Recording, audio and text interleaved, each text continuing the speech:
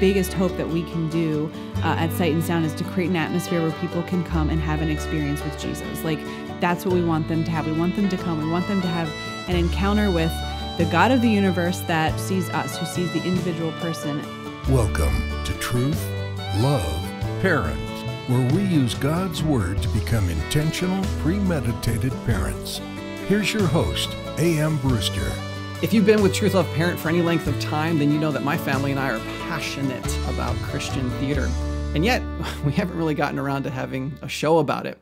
Well, I am overjoyed to say that on today's show and the next, we're going to finally talk about Christian theater, acting, entertainment, parenting, and how your family can be built up in Christ via the medium of Christian theater. And to do so, I think I found the best special guests I could find. Back in episode 199, Your Child's Bungee, The Nature of Sin in Parenting, I introduced the show by telling everyone about my family's experience at Sight and Sound. My wife and I have always known about Sight and Sound. Being in Christian theater, you can't not know about them. Everyone knows about them. And though we had seen maybe one or two of their performances on DVD, we never really got around to seeing them live on stage until a couple years ago when we saw Moses in Branson, Missouri over Christmas. And then last year we were in the DC area and decided that we absolutely had to just stop what we were doing and go see Jesus. So we and my in-laws traveled to Lancaster, Pennsylvania, and it was awesome. In fact, later that year, my fam and I had a chance to see the musical The Lion King live on stage. You know, that's supposed to be like the number one. You have to see it if you consider yourself to be a serious theater goer kind of experience. And it was amazing. But all throughout, my wife and I just couldn't shake the feeling that the shows that we had seen at Sight and Sound, both in Branson and in Lancaster, far surpassed what we saw there in The Lion King. And hopefully we'll get a chance to talk about why that is later on. I want you guys to really get a vision for what this experience is like. But today I have Katie Miller joining me, who not only works behind the curtain with the leadership and management teams of Sight and Sound, and who serves on the board of directors for the Sight and Sound Conservatory, but who's also been on the stage side of the productions, and who just so happens to be the oldest grandchild of Sight and Sound's founders. So, you know, it's basically running in her veins. That's quite an intro there, Aaron. I feel like I have a lot to live up to now. Well, you know, but I also have to say this, though, too. She's also married, and she and her husband have 3 children. So, you know, they understand not only theater side of things, but they also understand what everyone that's listening to the show understands. We're going through parenting things, and it doesn't matter what our professional lives are like. We've got family. But again, I don't want to steal any of her thunder. I have set her up on a pretty high pedestal. So welcome, Katie. Thank you. Please tell us about yourself. I'd love to hear all the important things in your life, you know, like how much you love baking and blogging and, you know, the nitty gritty. Who is Katie Miller? Who is Katie Miller? Yes. Well, baking is definitely, you know, pretty much up there because carbs are life. So let's just get that part straight. That's where everything starts. And good. And you need that in theater. They need those carbs. Yeah, exactly. But no, yes, I have 3 children. My oldest is 13, and my son Reagan, and my daughter Anna is 11, and then my youngest Colson is 6 and just started first grade. So I'm kind of like, you're catching me right as I'm transitioning into a new season of all 3 of my kids being in school full time, and just sort of very excited about what the Lord has upcoming for not just me, but my family as a whole, as we just kind of are in what feels like a very different season. And married to my husband, Brian, we met in high school. We were high school sweethearts, got married a year after we graduated high school. Very cool. And most of my world has been Sight and Sound, growing up here and serving in many different capacities. And so it's a full life, and it's one that I'm very grateful to have. Lots of, actually, never ever boring. There's always something going on. And it's never, when you have 3 kids, nothing's ever boring. But no, it can't be. You know, you combine 3 kids and live theater that has animals and live theater that has animals and is your family business, and all of a sudden it's, there's never a dull moment. Yeah, and your whole family has done this stage thing. I mean, if I remember correctly, you've been on stage. In fact, how old were you when you started? I was 4 years old when I was on the Sight and Sound stage for the first time. Okay, so 4 years old, and your kids have all aren't they like 4th generation? Yeah, so I'm the oldest of the 3rd generation, And my kids are the oldest of the fourth generation.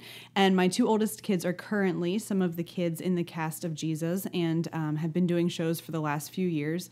So they are kind of continuing on in their childhood looks very different than mine. The scale was much smaller when I was on stage.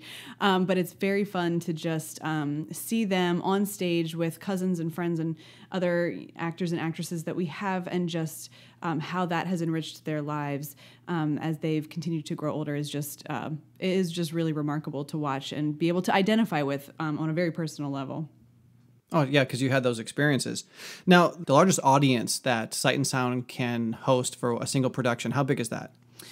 So both of our theaters in both Lancaster and Branson have 2,000 seats in them. So we are able, when we're maxed out, just over 2,000. And we typically here in Lancaster do 11 shows a week. So we're, upwards of 22,000 people in a week that we're able to welcome through our doors, which is just mind-blowing from where we came from, for sure. Definitely.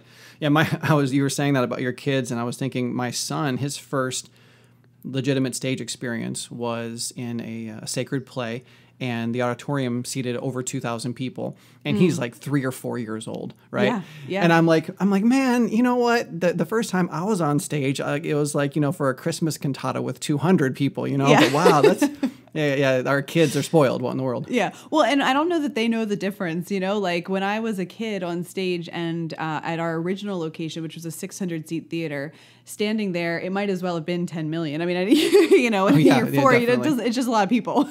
And even for my kids, I don't think they have also grown up not really knowing any different. And so, for them, when people are like, wow, you're on stage in front of 2,000 people, it's funny. They kind of always get this glazed over look like, yeah, like that's what it is. I don't know. That's my life. Yeah. Yeah, exactly. Exactly. It's kind of funny. Tell us about your grandparents. What started Sight and Sound? Their story is just incredible. And every time I get the opportunity to tell it again, it kind of just, I don't know, it never loses the parts about it that are so special. So my grandfather grew up as a Lancaster County farmer and thought he was going to be a farmer for his whole life. And when he was 17 years old, his family experienced a series of tragedies and ended up losing the family farm. He was engaged to my grandmother, and all of a sudden he found himself as a newlywed without a vocation and trying to kind of make ends meet and find his way. And he had always had a bent towards creativity. He remembers, always for Christmas and birthdays asking for art supplies and opportunities to take he wanted a camera very badly growing up. And so he began to use his creativity to make ends meet. So he was painting landscapes here in Lancaster County. He would go around and knock on doors and go to families that he knew that had farms and say, hey, can I paint your farm for you as like a legacy item for you? And then they would say yes, and he would go ahead and do that. And that's how he was making ends meet. And he began to actually peddle paintings out of the back of his car. And as he fell in love with landscapes, he realized that he needed a way to take reference photography. So he invested in a camera. And as he began to fall in love with photography as much as he did the actual painting and artwork, that began to open more doors for him as well. And one summer, his pastor at his church said, hey, Glenn, we're looking for something to do for families on a Sunday night. Would you and Shirley mind bringing some of your photography that you've been doing as you've traveled throughout the country and doing a slideshow for the church? And, this was back in the 60s, so there was not, we didn't have Netflix. That was not a thing. And so doing a slideshow was a really big deal. And so they narrated it. They put music to it. He kind of created his own cross dissolve feature. He's very entrepreneurial and inventive in many different ways. And after that one night of doing that slideshow, they began getting requests from all over to just, hey, can you come to our school? Can you come to the civic organization? Can you come to this church? And over the next few years, as they began having their first couple of daughters, they were both on the road almost every single night doing these slide projections, and they both started to get really tired. And he often says, I looked at Shirley one night and I was like, do you think we could get people to come to us? Because we're getting tired of splitting, you take this daughter, I'll take this daughter, we'll go to these separate places. And so they did. They rented an auditorium at a local college here in Lancaster for a summer. and sold out almost every single show for the summer. And Wow. it blew their mind. And what was such a blessing was that the amount of finances that they were able to raise for throughout that summer was just enough to put a down payment on a plot of land and build their first theater. And so in 1976, we officially opened what was at the time the Sight and Sound Living Waters Theater. And we operated that all the way through the early 90s until we got to the place that, demand for the shows was outpacing the capacity of that location. So we built another location about a mile down the road in the early 90s. And it seemed like we were kind of on the path to, okay, we got this. Like, we have this theater. This is what we're doing. And we had just premiered Noah. So up until the mid-90s, we had been doing review-style shows. And you had been a part of it by then, obviously. Yes. Mm-hmm, yeah. All through. Yeah. I was born in the 80s. I'm a child of the 80s. So Lucky you. All throughout my childhood, yes, had been on the stage. And in the mid 90s, we premiered for the first time our first full-length, huge-scale biblical show, Noah. And it was kind of this moment for us as a family to go, oh my goodness, like, this is the thing we're called to do. It's Bible stories. Like, all of our shows up until that point had a ministry focus. But seeing the reaction of the audience, to be able to be sitting in the middle of the arc when Act 2 opens and be inside the story that they had, grew up with, cherished, read in their Bible books and their storybooks and all the different things, all the different ways they've experienced Noah. Audiences, the response was just completely remarkably overwhelming. And we all kind of, as a family, I mean, I was, 12 years old, but still, we had this moment of going, oh my goodness, this is what we can do. Like, this is the thing we can do that's different than what we're seeing everywhere else, what we're experiencing, what people can come and get from Sight and Sound that they can't get everywhere else. And so for us, it just felt like, okay, we not that we have this figured out, but we have this figured out. And then it was only a year after we premiered that show that we had a tragic fire at the theater and lost everything. Wow. And it was a turning point for us in our history that at the time felt like the end. But in hindsight, looking back, it really was the beginning to set the stage for where we've grown today. That is so amazing. And I've seen on DVD productions of Noah, and it is amazing. And I want to talk about what the experience is like, but not quite yet. We're going to hang on to that for a second. That's all right. But I actually did a very small Christian theater in Illinois area.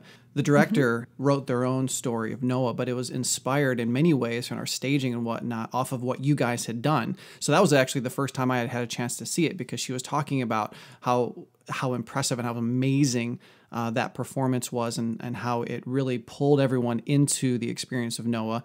And that inspired her to write her script for Noah. So I got a chance to see it then. And wow, so amazing. And I just want to take a moment here really quickly to encourage all the listeners right now to join us next time, okay? Because Katie's going to come back, but she's also going to bring her friend Brandon Talley, and he's been playing the role of Jesus in their current production that we've referenced here a couple times, and it's called Jesus.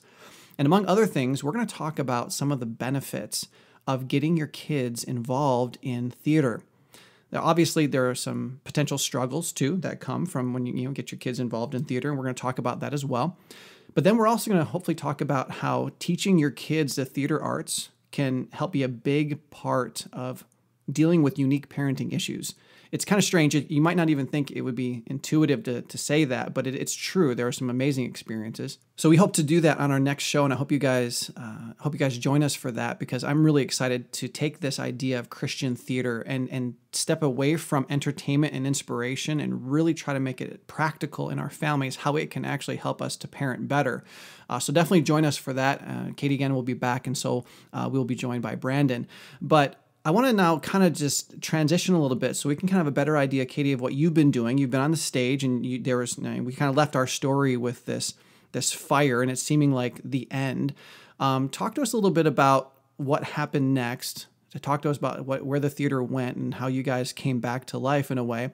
And then talk to us a little bit about what you've been doing in the past, since then. I know you've done a lot of stage work, but you've also done a bunch of stuff from corporate communications manager and all this, the member of the brand team and whatnot. So let's talk about that. Sure. Yeah, so it was 1997 when the fire happened, and at the time, my grandparents were in their 50s, and they just, to be completely honest, they weren't sure that they wanted to come back. It felt like an just completely overwhelming undertaking, and not necessarily being certain that they wanted to at that stage in their lives. And they talk about the infamous kitchen table conversation. That's how we lovingly refer to it. But it was 3 days after the fire, and it was the first moment in 3 days that they had time alone. We'd had constantly people. Their house is only about a mile away from the theater here, so their home had become the hub of all of our displaced offices and a leadership team and management teams, as we were just trying to say, oh my goodness, where do we go from here? And it was 3 nights later, they sat down together, and my grandfather looked at my grandmother and he said, Shirley, do you want to come back? Like, we're 55 years old. We've been working really hard our whole lives. What do you want to? And my grandmother is definitely the quieter of the two. And he always says, she sat there for a few minutes and then she looked at him and she said, Glenn, if we don't come back, I don't think I could live with myself for another day. This is more than just the thing we do. It's the calling God has put on our lives.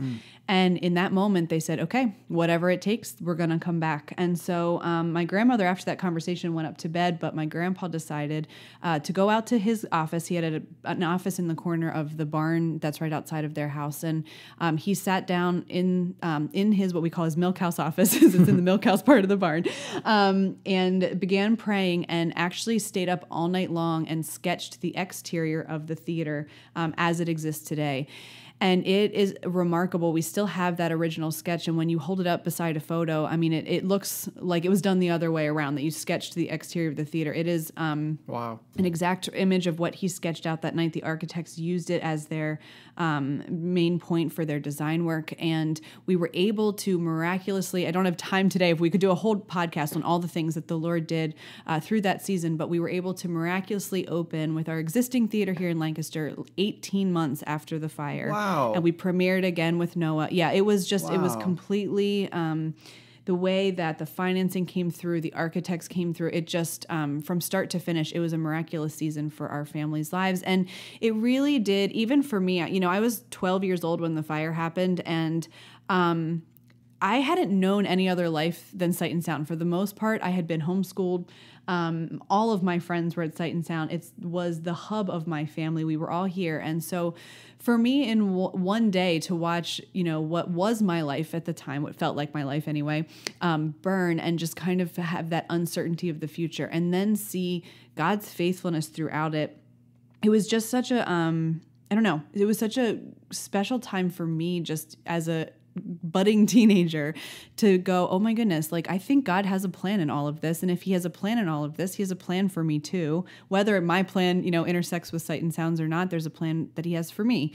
And I ended up going to high school throughout. I wasn't homeschooled anymore for high school, and did different things at the theater throughout that season. Worked in concessions, worked in the box office, and in our guest services areas. And then from there, worked in the contact center, taking reservations, making phone calls, and then eventually worked with our human resources department, doing events for our employees, and serving our leadership team in an executive assistant capacity for a few years.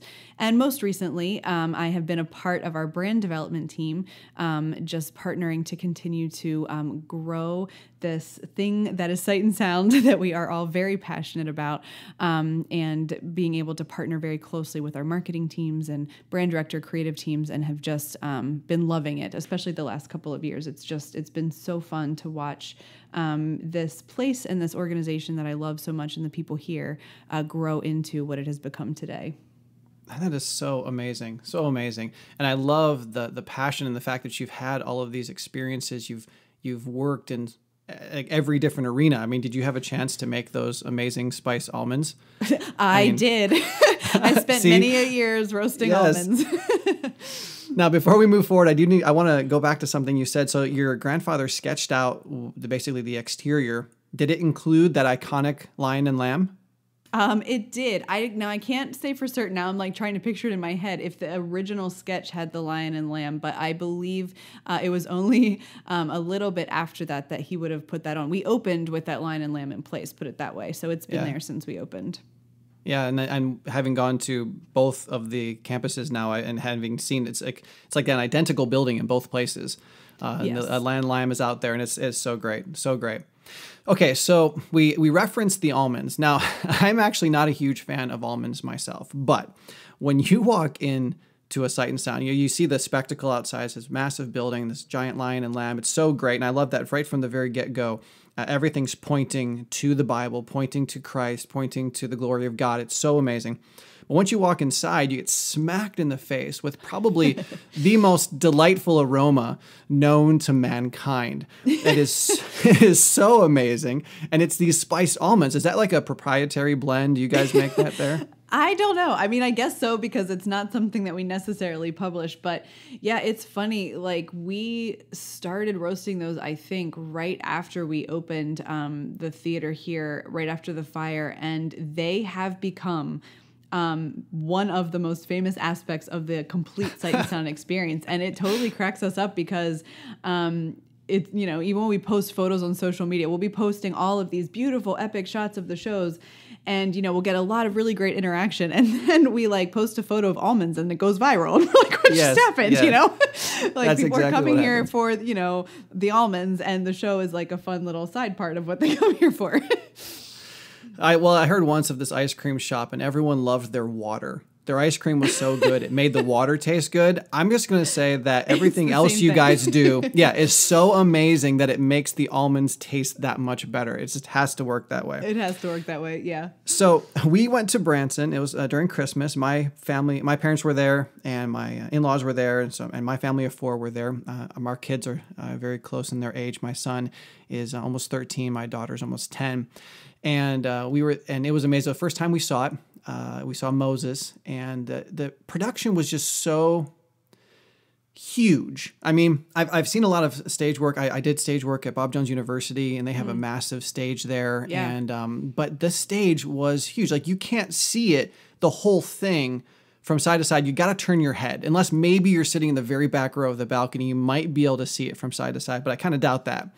And you guys have come to a place now where you've got the technologies where the sets, not only is the set design absolutely gorgeous, but what adds more gorgeousness to it is the fact the way the set moves. Because changing from scene to scene, it's not just like, oh, we have to get this out of here and make room for something else. It's an experience. It's an art form just to watch the sets move and to see the digital backgrounds that are used in some situations. Mm-hmm. It is so amazing. Help the person who's never seen this before kind of get a picture in their mind of what they could expect to see unravel in a Sight and Sound production. Well, one of the things that we are most known for is that panoramic stage and the experience of feeling like you are right in the middle of the story. You know, it is, we don't have to do a lot of adding to these biblical stories. You know, they are epic by themselves. So whether it is Moses and the parting of the Red Sea, or Samson and a temple collapsing, or, you know, even just all of the story elements through the stories of Jesus, where Peter's walking on water and Jesus is clearing the temple, there are so many spectacular elements to the stories. The thing that we are passionate about is bringing them to life in a way that our guests that come, our audiences that come, feel like they are truly part of the story. And more than that, we want to continue to do these stories justice. Like, they deserve a big stage. You know, they deserve to be as big as what they were when they really happened thousands and thousands of years ago. And so, you know, for us, the 40-foot high set pieces and the live animals running up and down the aisles and the LED screens and the thousands of lights and all of the different special effects and technological things that we use to tell the stories. Flying over the audience. Yes, the angels that fly. All the things that happen. They really come back to telling the story, the messages in the story, and there is no greater compliment, I should say, that we ever get than when we hear from audiences and guests that come and they leave with their families and they write us a note later and they say, you know what, we went home and as a family for the first time in a long time, we sat down and read the Bible together. We sat down and we wanted to know, like, was that really in the story? We didn't remember that. And so whenever we hear that we inspired people to turn back and go back to Scripture themselves, for us, that's what it's all about. That's the thing we all get up every day to do. The Bible is just, you know, so full of life so full of things that are relevant to today. And we want people who may not think of the Bible that way to walk out of our doors going, oh my goodness, I never thought about Scripture that way, and now I want to check it out more for myself. And that's exactly what it did for my family. We actually listened to an audio of the entire book of most of the book of Exodus in preparation for seeing Moses. Yeah. Because that's what it's all about. It's all about the Scriptures. And what you guys do is you take the Scriptures and you literally put us right smack in the middle of it. And you put us into the middle of it in such a way that it's so real. Like, you don't doubt it. The writing is fantastic. The acting is fantastic. The music is just pitch perfect. It's exactly what it should be.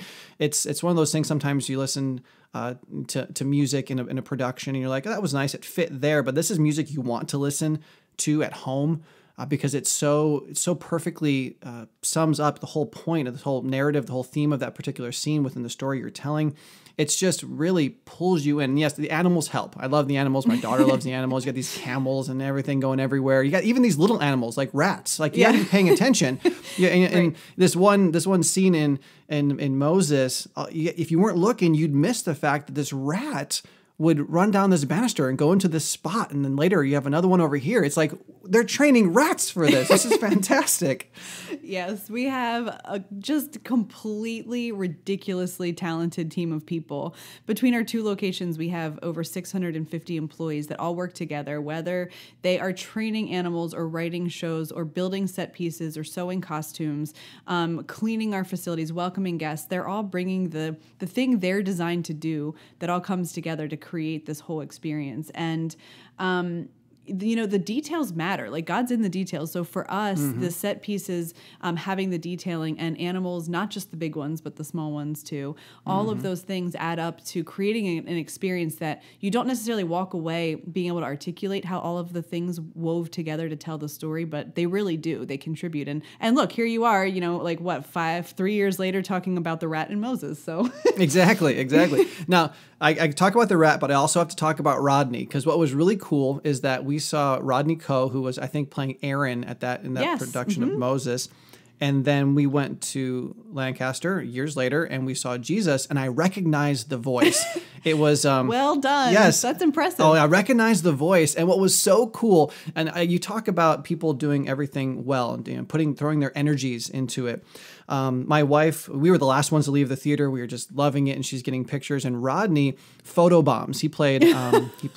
Who did he play in Jesus? It was Nicodemus. He played Nicodemus. Yeah. Mm-hmm. Yep. So he played Nicodemus, and he photobombs her picture, and then we get into a conversation, and he's telling us his testimony, and we're sharing things, and we're talking, and we're laughing, and we're crying in the parking lot. We're praying together in the parking lot.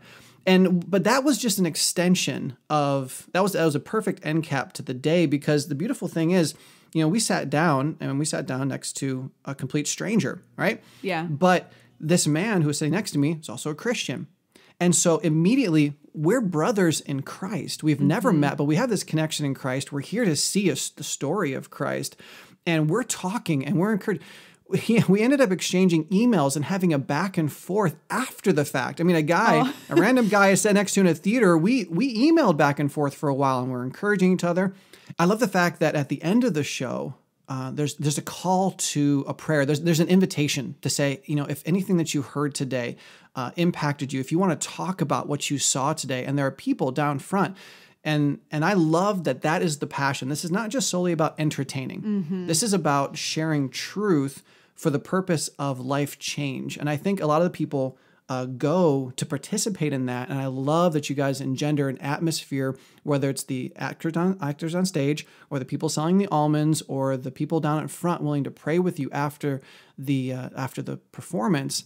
You engender that atmosphere. Yeah, well, thank you. That is an incredible compliment. And, it really is. Our chief creative officer and president, he is very fond of saying, like, my biggest hope that we can do at Sight and Sound is to create an atmosphere where people can come and have an experience with Jesus. Like, that's what we want them to have. We want them to come. We want them to have an encounter with the God of the universe that, like I said earlier, parted the Red Sea, that led his people out of slavery, and all of the different miracles that we watched happen throughout all the Bible. But he is also the God who sees us, who sees the individual person. And, we try to remember our teams. Our shows are long, they're big. Our show runs are very long. And so the thing we are constantly trying to encourage our employees and our cast members and crew members that are doing this day in and day out is to remember that when they're looking out into the audience, yes, they're seeing a crowd of 2,000 people, but they are seeing individual people with individual stories who are here to be inspired, to be reminded, sometimes to be introduced to Jesus for the first time. And so it is something that we as an organization, as a group of fellow employees, all work together. And to your point, you said it earlier about Rodney, like share the same passion. And we love hearing those stories when the experience continues well beyond the stage and into the parking lot and hopefully even beyond that. Oh, definitely. And they have. And we've told many people ourselves. We posted so many pictures and things on Facebook, and we've just told people it was cool. One of those times that I think we were at Jesus, if I'm not mistaken, a friend of ours was in Branson, and they were seeing Samson, maybe during the same time, maybe not. And there's a couple things I want to point out before we move on. And I want to talk about how our listeners can participate, how they can see this. Obviously, there's going to the show, but there are other options, and I want to talk about that. But I just want two things that struck me. So we're going to see Moses, right? And we know about the parting of the Red Sea. And I'm a theater guy. I've done this a lot. I've been in many different shows. And I'm thinking to myself, okay, impress me, sight and sound. How are you going to do the parting of the Red Sea in such a way that it's really going to feel like I'm really right there? Oh my word.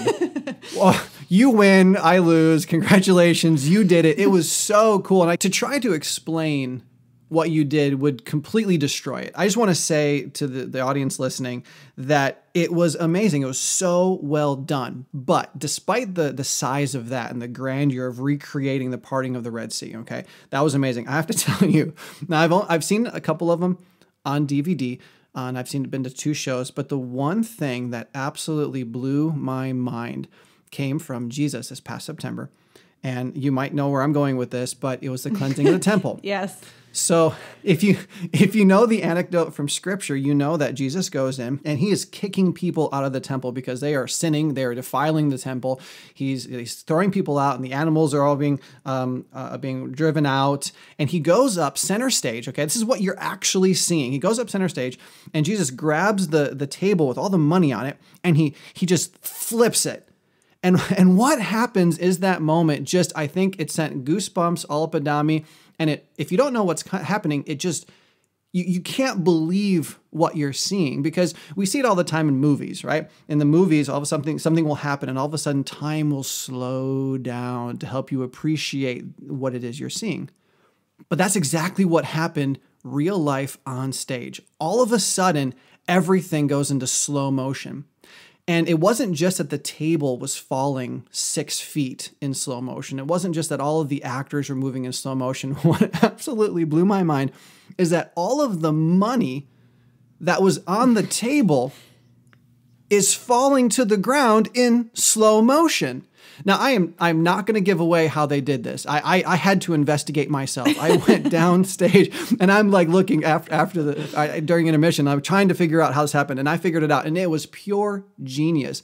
But being able to capture that moment, the intensity and the passion, and to be able to put in that element that really was so beautiful and so amazingly well done. Absolutely fantastic. That scene, I mean, obviously the crucifixion and so many other things that you guys covered, just so powerful, equally powerful. But that particularly, that image is seared into my mind of how you guys pulled that off, and it was so well done. So we've built this up, okay, and we've kind of set the stage, if I can put it that way, for how amazing this experience is. Thank you. Actually, I feel really embarrassed that I said it like that, but that's okay. I say it all the time too, like not trying, and I'm like, okay, I need to pull back on that one. Yeah, we need to stop setting the stage. Yeah. But we want the listeners to be able to get this experience. So obviously, there's going to Branson. It's right there in the kind of in the middle, in the Midwest there, and then over on the East Coast, we've got Lancaster. And if you can do that, plan it into a family vacation. Take some time to get to those locations. You will not regret it. But how else can a family do that if perhaps that's maybe not so feasible? Yeah. No, well, are as passionate as we are about telling these Bible stories, about inviting people to come join us and have these experiences, we also are passionate about making them accessible. And we recognize that not everyone, as much as we would love to have everybody, we know not everyone can come to Lancaster or Branson every year. And so a couple of years ago, for the first time, we began capturing the live shows on film and then having them for movie theater events all throughout the nation. So we did that for the first time in 2017 with our show of Jonah. And Jonah was in 650 movie theaters nationwide, all 50 states.